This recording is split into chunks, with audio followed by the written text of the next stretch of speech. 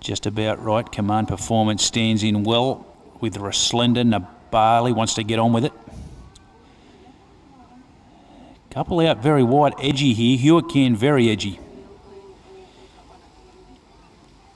He's certainly on his toes. He's on his feet, but he's now the light's on. Starter gets him set.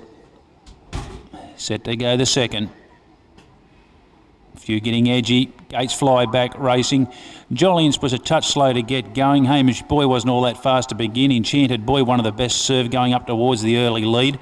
Resplendor just easing for a sit. Tornado Jack's on the improve, heading up towards the lead. Nabali's quite handy also, getting off those Command Performance. And Jollience is going to get back at the tail of the field, settling in Destroy, where Tornado Jack going on with it at the 800 metre, goes up to join Enchanted Boy, and these two move away. Two in front of Nabali, settling in third spot. Command Performance fourth, the outside of Resplendor. Getting well back in the field then was Hamish Boy. Well out of it then Jollience working down the side, and he's the last one, spotting him a good 10 lengths, where the leader is Enchanted Boy, a length in front of Tornado Jack. Command Performance moving up closer, and then Nabali the inside, a couple back then Resplendor, Hamish Boy. Jollience starts to tack on now, and I'm missing one there. Hurricane, where is it? It's not in the picture as they swing the bend.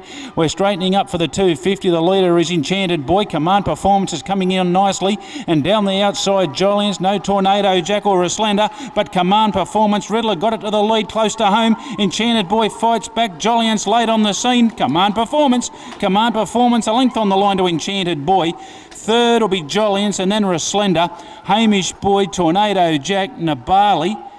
And one of these runners has failed to come out of the gates, and I reckon it's Hurricane. He's still around there.